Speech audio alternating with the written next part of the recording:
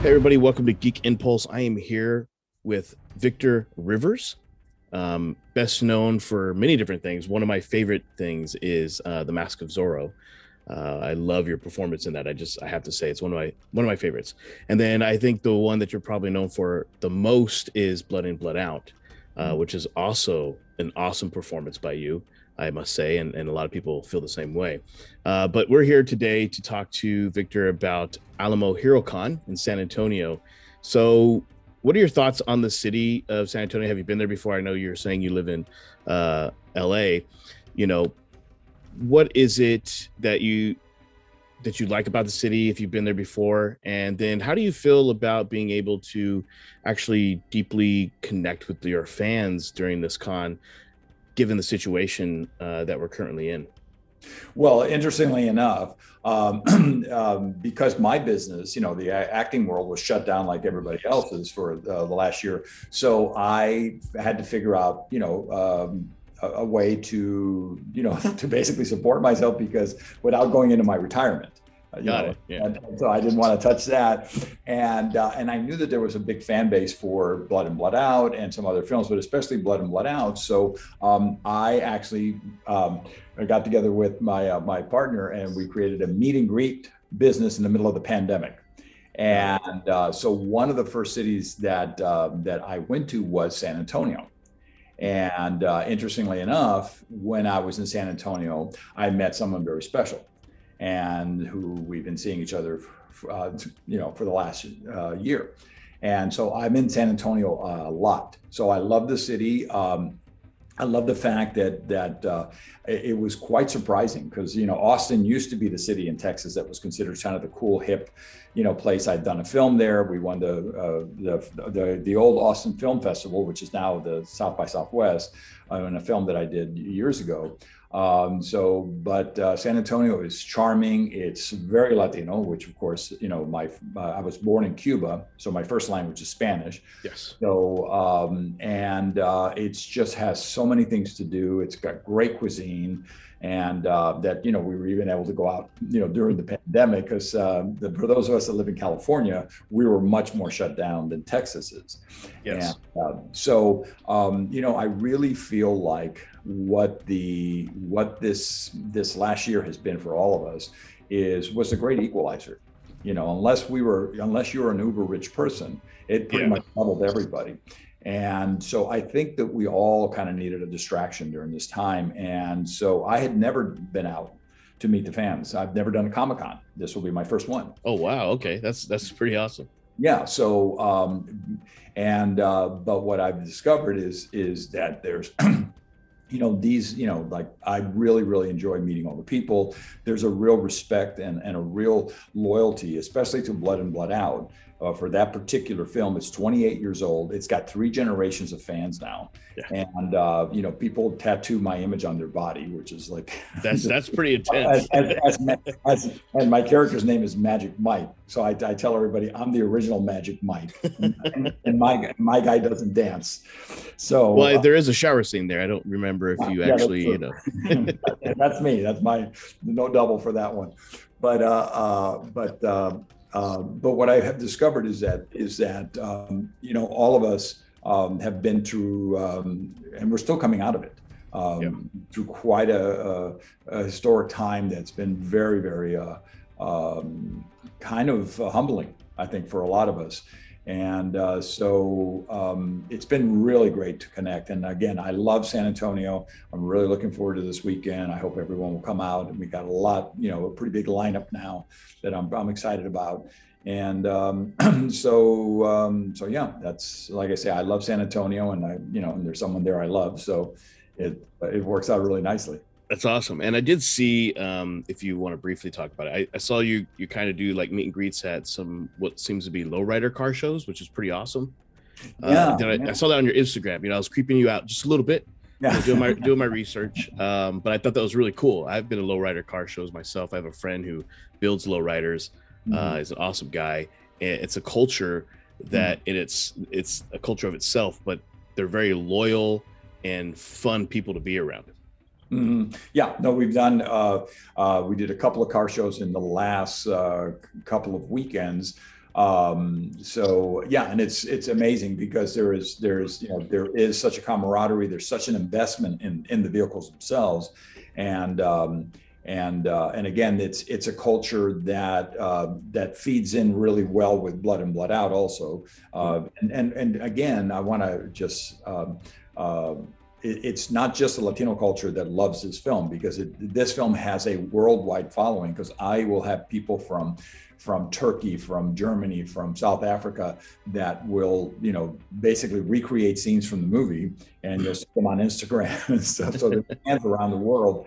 But I think because of the truth of the movie, and especially because there's La Raza, the Chicano culture is represented so strongly in that film, of many of the films that I've done, but this one is especially poignant, because I think a lot of people don't know is the writer of the film is in the film, but he is an award-winning Chicano poet named Jimmy Santiago Baca, who taught himself to read and write in prison. So when they say San Quentin in the movie, we're in San Quentin. You're actually filming in San Quentin. The warden in the movie is the warden. So we are filming amongst 5,500 inmates. Wow. And we had to sign no hostage policies. So basically, if they took the warden hostage, they weren't going to give one of us up, or they took one of us up, we weren't going to, basically we had to sign away and know that we were living under their rules. And when I say their rules, I'm talking about the inmates' rules. And so I stayed in character all day. I was magic 12 to 16 hours a day, every day for 5 weeks. That's intense. Yeah. I didn't know that, so let me ask you this then, for Blood In, Blood Out, like, how did you actually prepare for such an iconic role like Magic Mike? You know what I mean? And obviously you touched on how it's still relevant worldwide, but do you think that it's still relevant as far as these things are still going on in places like Los Angeles and other parts of California and the world? So how'd you prepare for that, and how relevant do you think it still is? I think it's absolutely, it's really interesting, because I have, and we'll probably talk a little bit about my advocacy, but the fact that I've actually spoken to incarcerated youth, and so they will actually see the film before I come. They'll show them the film, they've already seen it, but they'll refresh their memory, and they're real excited because Magic's going to come talk to them. And then I walk in the room and they go, "Dude, you're so old." And and because that's how relevant it is, because to them it's still, even though the film starts and takes place in the 70s and moves into a little bit of the 80s, and what was going on in the prison system in the Southwest, but especially in California, there's a real relevancy to it. And I can tell you that as I walked around that prison yard, that could have been me, because that's the direction I was heading as a young man. When we can talk a little bit about that if we come to that, but that's, so I think that's the power of the film. There's a real truth in it, and it's about family. It's about choices in life. The three main characters each make a different choice, and one makes the wrong choice and ends up in the prison system. And and what's interesting is that the studio that actually, that did the film, it says Hollywood Pictures, which is Hollywood Pictures is an arm of Disney. Oh, wow. So, okay. So when we turned it in, they kind of flipped out. so this film didn't get, it got about 7 days in the movie theaters, and they pulled it out of the movie theaters. And so this movie is really the fan base.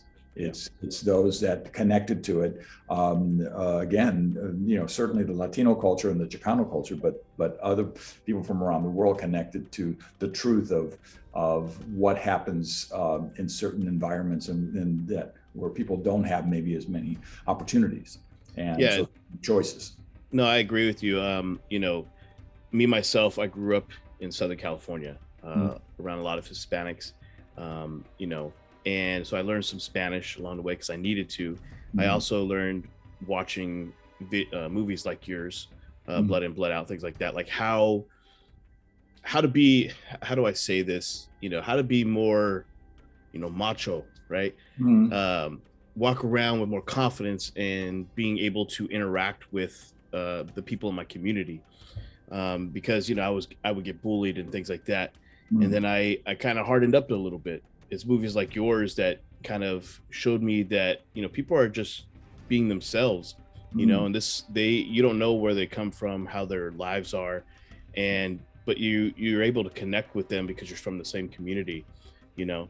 And I got a lot of respect from learning Spanish and these types of things, and so your movie changed my life for the better in my youth, Mm. growing up, like I said, in LA and things like that, because I stood out like a sore thumb. I mean, I've got Right. Yeah.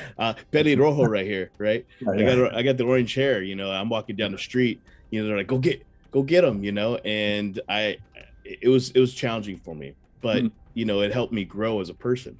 So I definitely see that, and that's another reason why I was excited to talk about you for that, but then also to talk about you because you're a father, right? Yeah. You're an advocate and an author. Like, how do you do it all? I mean, this is an incredible life that you've lived, where you've managed to do all these different things, and how'd you do that? How'd you go about choosing these different paths? I know you've talked about it before in past interviews, I'm sure, but like, which one, if any, sticks out the most as having the most impact on your life?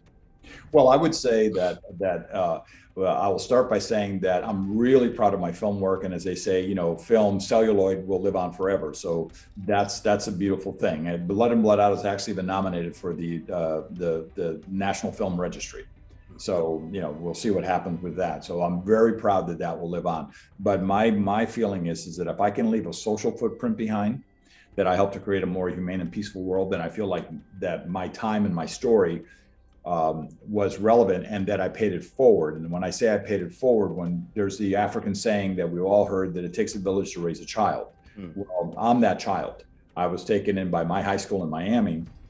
At 15 years old, I was a gang member. I had just, run away from home. I had fought my father and won. I grew up in an incredible, horrible domestic and child abuse, and domestic violence and child abuse in my home at a time when the police weren't going to do anything. So the title of my book is called A Private Family Matter. Yeah. That's what the police told me at 12 years old when I took my clothes off so they could see my body.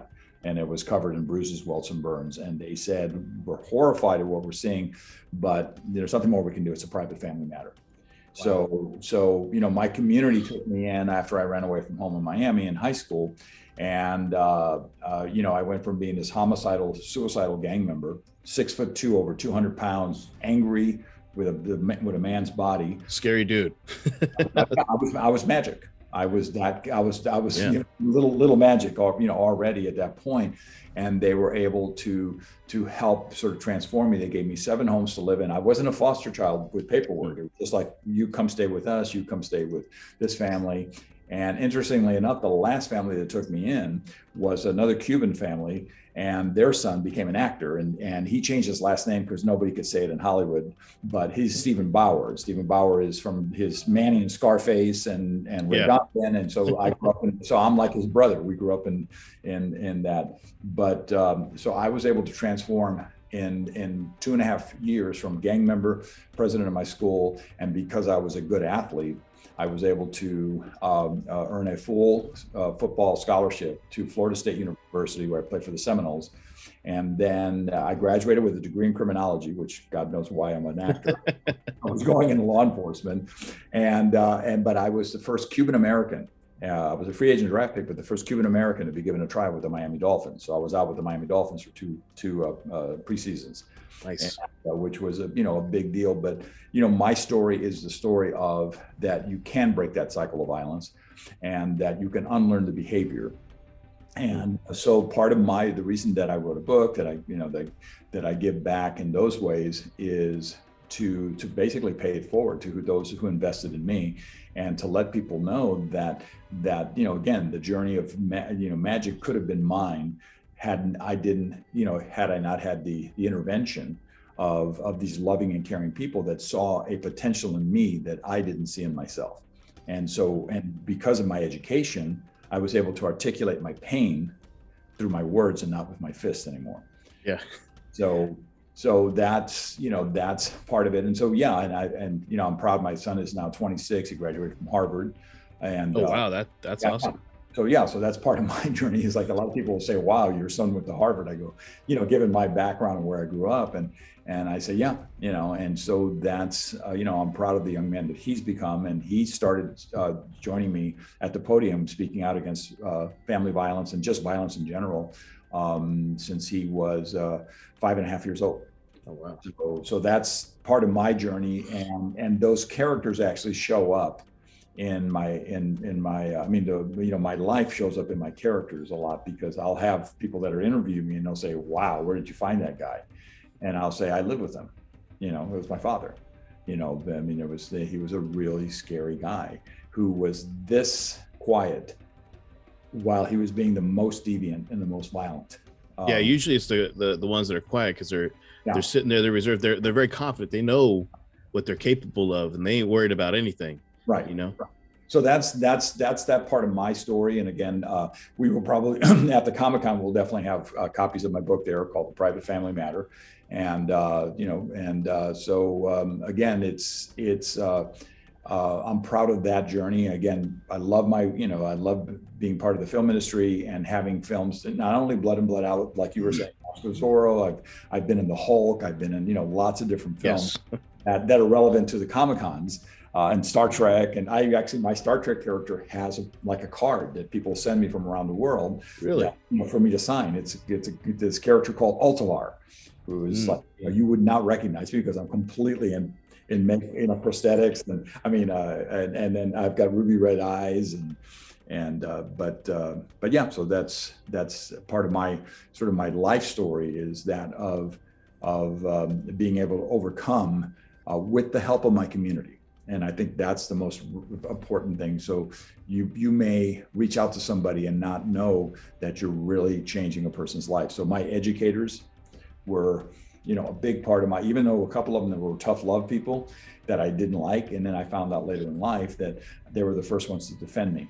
Yeah. When others weren't so sure about me. So.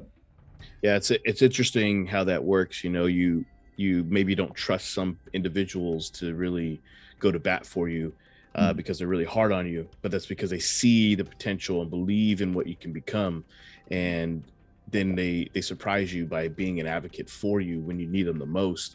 And those types of things are beautiful because it does help to shape and change the trajectory of a person's life. And I've always been a believer in that, and I always hope that happens more, because I in no way have ever been in your shoes, but I didn't grow up well either myself.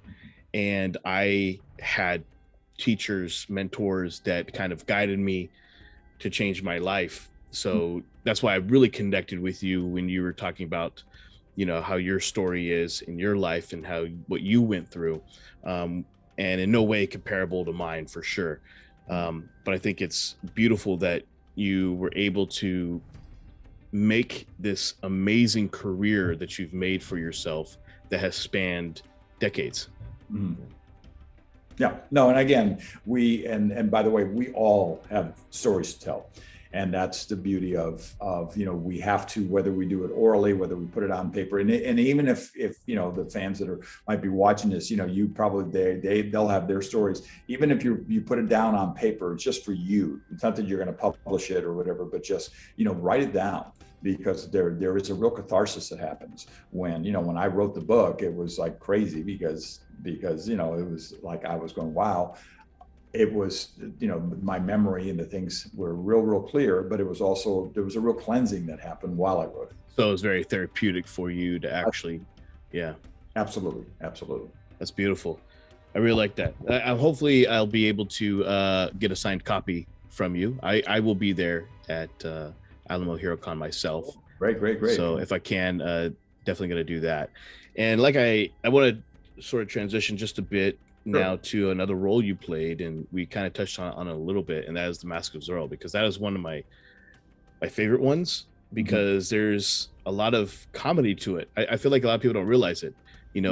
Spoiler alert, yeah, your character dies, what have you, but the interaction you have with Antonio Banderas and everybody else in certain scenes, like it's it's amazing that how versatile you are, right? If somebody were to look at, Blood In, Blood Out and then go watch The Mask of Zorro and see you, they'd be like, wow, this guy has range and is incredibly talented. So I guess, how was it like working on the set? Do you keep in contact with Antonio Banderas? Like, how was that all there and that experience was for you? Well, here's a really, really funny story about that is Stephen Bauer, who I spoke about, was married to Melanie Griffith. Oh, okay. And they have a child together. And so then suddenly I'm now going to be playing her new husband's brother in this movie. And Melanie was there with us in Mexico too. So it was just the funniest, almost it was kind of situation. But the beauty of one, I loved working with Antonio because it was something I requested of him because we were playing brothers in the film. And I said to him, because I watched him in Mambo Kings. And Mambo Kings is about Cubans. And Antonio told me, he said he basically learned how to speak English phonetically for the role. He couldn't speak English. Wow. And so he was doing, his accent sounded very Castilian, very Spanish. And Armand Asante was doing like Ricky Ricardo meets Tony Montana accent, and they didn't mix. And so I was going, for this film, I want to make sure that we're symbiotic, that we have this relationship. So I asked through the producers, I said, can you, because Antonio started before me, and so I said, can you have him send me a little tape of him just talking in his character so I can hear it? And what he did was he took one step further. He wrote me a beautiful letter that he read to me on tape so I could hear his voice saying, dear Joaquin, blah, blah, blah. But here's what a lot of people don't know is, and you may not know this, but my character is based on a real person whose name is Joaquin Murrieta, just like in the film. I'm Joaquin Murrieta. And he was this famous outlaw. He's basically the guy, the guy that wrote Zorro, the novel. Yes. Yeah, his sort of image for Zorro was Joaquin Murrieta, because what happened was back in the gold rush days, the Mexicans were actually finding a lot of the gold. And then the Anglos were coming in and stealing it from the Mexicans. And then they basically, when in an incident, they came through Joaquin Murrieta's farm and they killed part of his family. They raped and murdered his wife. And basically he put together a posse and to go seek vengeance. And so he was stealing the gold back from the Anglos and giving it back to the Mexicans. So he was like the Mexican Robin Hood. Okay. But when they would go out and do this at night when the others were sleeping, and so they would go to the to the fire where their campfires and get the ashes and put it on their eyes to create, and there's the mask. And so and then in order to prove that they had killed Joaquin Murrieta, they cut his head off and stuffed it in a jar. And they then took it around all these county fairs. So you can see posters that'll say, come see the head of Joaquin Murrieta. Because as you know, that's what happens to me in the film. I lose my head and it ends up in a jar. Yeah. So it's based on that reality. And so, it really was, I was surprised when they cast me to play Antonio's brother, because there was a size differential. And yet, they worked out perfectly. They put me in flats. They put him in period boots that had some height to them. And they put brown contacts in my eyes. And suddenly, we looked like brothers on screen, and it worked. So, it was a real fun film, and it was a real coup that they got Anthony Hopkins to play the old Zorro, because he brought this other element to it, and yet it was still campy and fun, and because I grew up with Zorro on TV as a kid, the TV version of Zorro. So it was really, and the entire film was filmed in Mexico, and that's why it looks so beautiful too. It's we're actually in these, we filmed in the Sonora Desert. And it's just a really funny, set story, because I'm sure some of the fans would like to hear this. So when Antonio and I arrived on the set, we're in the middle of the desert, and we see there's like 15 day laborers with machetes in their hands like this. They're standing around. Wow. Antonio and I are like going, we speak Spanish, so we walk right up to him. We go, hey, what's going on? Why, and he goes, and one of the guys says, we killed 15 already today. And we go, 15 what? Snakes. And it turns out the Sonora Desert has the biggest concentration of venomous snakes in the entire world. Oh wow, So that's and we were going to be rolling on, as you saw for the movie, we're on the ground, we're rolling around. So exactly. and they had 5 ambulances lined up just in case, because there was no like helicopter to take us out. They were going to just throw you in an ambulance and take you out of there if you got bit by a snake. So that was kind of the reality of where we were shooting. And but we had a great time. And again, I've seen Antonio a couple times over the years just because of my connection with Melanie, but I haven't seen him recently. But again, I just found him to be a charming guy. He's a real he has a great facility to take on whatever he's doing and become almost an expert in it. Like his sword fighting is incredible in the film. He's doing the sword fighting. Oh, okay. Yeah, That's good to know. Like, so many people have doubles in a lot of different things. Yeah. So. I mean, for some of maybe the crazy horse stunts, yeah. But any of and by the way, all the sword fighting on the ground, Anthony Hopkins did too. He did Okay. his own sword fighting. So they put us all through sword fighting classes, even though I was ever going to fight. But I was sword fighting. The person next to me sword fighting was Catherine Zeta-Jones. So I was like, when just before it kind of launched her career. So it was fun. But yeah, anyway. it would have been great to be on that set for sure. So many big names and incredible talent to include yourself. So I mean, that's pretty awesome. And those stories are things that I think make the fans fall in love even more. So definitely appreciate you sharing all that, because I think the fans will get a kick out of that. I mean, yeah, snakes are scary. That's all I gotta say. I'm not a big fan of them, and so anytime I go to the desert, I'm definitely on edge. It's just yeah. It gives me the creeps here. Not you, the snakes. So again, we're going to Comic-Con, right? So what I guess I would say, maybe fans would like to know what comics, if any, are your favorite, or what's your favorite character? What are things that maybe stick out to you in that industry that you are a fan of yourself? Well, I mean, I grew up more with the DC than Marvel, or at least that's what I gravitated to. So, I grew up with Superman, I grew up with Batman, and as a matter of fact, I was, for the WB, I've done lots of voices for Batman Beyond, and actually, and then also the Justice League. Yes. I did a 3-episode arc of the basically Hawkeye who comes down. Yeah. To Rotalic. I think I pronounced that correctly. Yeah, Rotalic. Yeah, who is basically engaged to Hawkgirl. And here's a funny tidbit for the fans out there too. So because the actress, and I can't remember her name right now, but the actress who's the voice of Hawkgirl, she's Cuban. Ooh. So when they cast all of us coming down from the planet, from our planet, they hired all of us are Latinos. Oh wow! They want us to use accents, but basically, there's Latinos have a certain rhythm in their conversation. Yes, that's true. So there was her. Hector Elizondo was my lieutenant. That was one of the voices. Elizabeth Pena was another Cuban actress. So we all had this like just similar patter, and so it was just hilarious because when we did, we laid down the voices. There was like 6 of us in the room that were all happened to be Latino. So there's a little inside story for that. But I would say back to your question, Batman, Superman, those are the characters that I sort of related to. And then from Marvel, I would say, because I know that was if there was like a character that I could see myself as interested, because he doesn't really talk, would be the Hulk.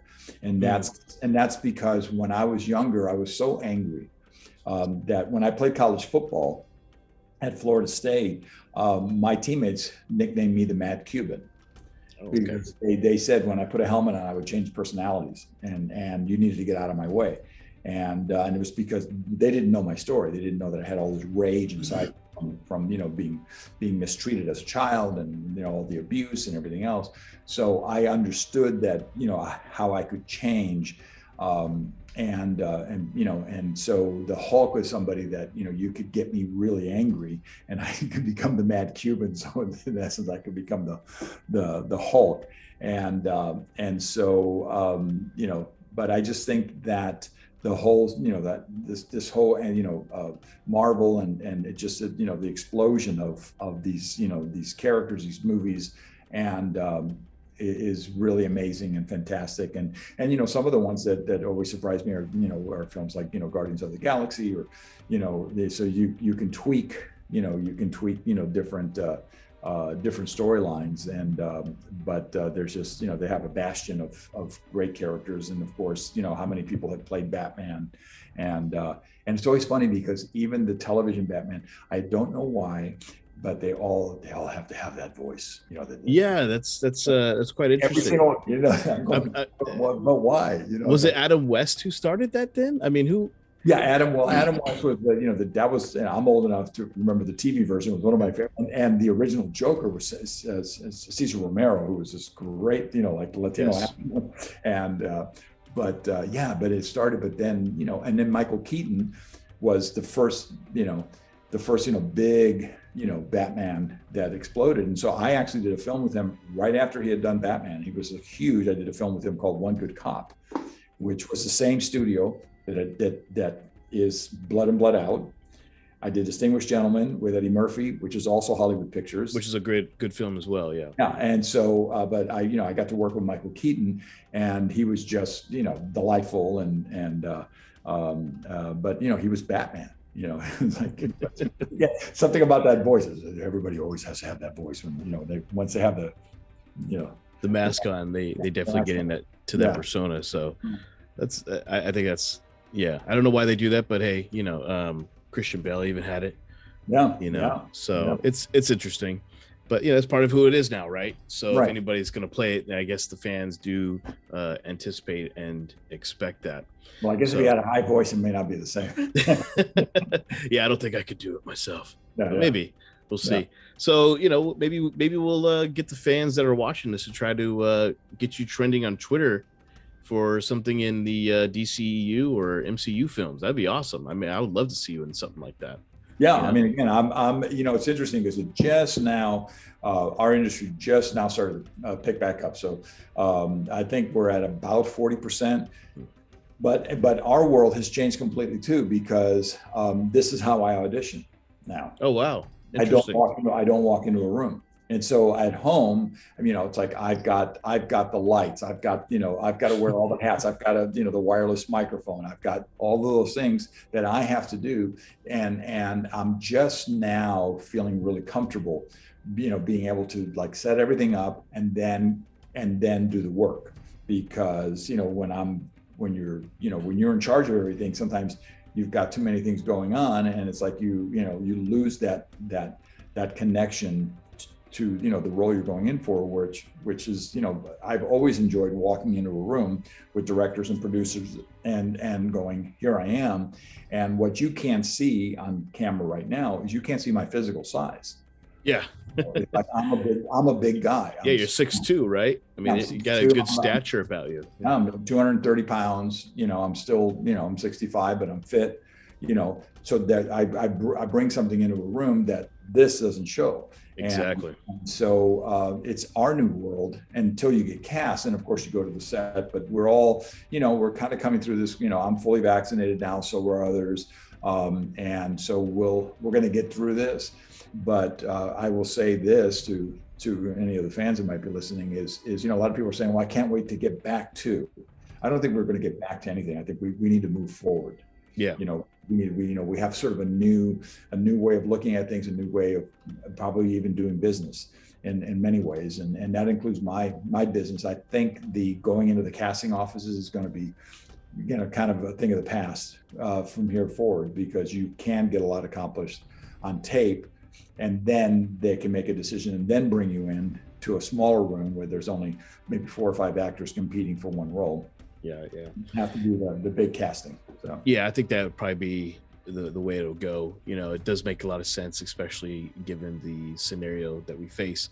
And hopefully things do get better, and there is some sort of normalcy, right, that we're kind of used to, because that human connection is an amazing thing. Like, I'm excited that I'm actually hopefully be able to meet you there in San Antonio, and maybe even shake your hand if possible.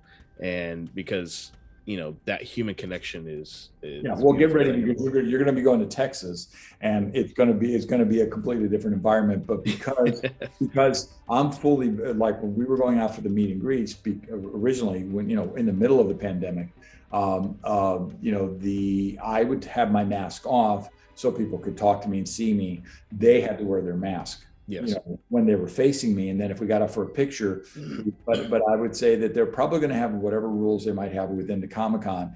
But I would say for pictures and things like that, I'm certainly, because I'm vaccinated, I'm not going to be wearing a mask while I'm sitting behind my table or wherever I'm, talking with the fans, and it'll be their choice to or follow whatever the rules are. But it's going to be a little bit more liberal because it is, as far as the mask thing, because it is Texas. It is Texas, yeah, that's true. Yeah. So, but again, we are moving forward in that we got about 40% of the population that has had at least the first vaccination, and so we're moving in that direction. So, hopefully, by the end of the year, we can be, even within our own families. It's like, I have a big family in Florida, and we're going to have a big Memorial Day celebration because we haven't had one in 18 months or how long it's been going on. So it's tough. Well, I want to respect your time, Victor. I know you got a lot of stuff to do. You got a lot of projects you're working on,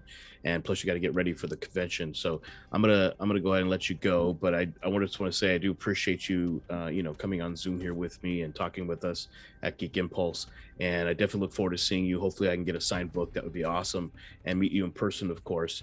And I just really do appreciate you coming here, and I hope that you continue to be fruitful and successful in everything you do. So with that being said, I'll definitely leave it to you. Any last words that maybe you might want to say to the fans watching this? I think, basically is, if anything we've learned, and certainly in this last year, through this pandemic, is we need to take care of each other.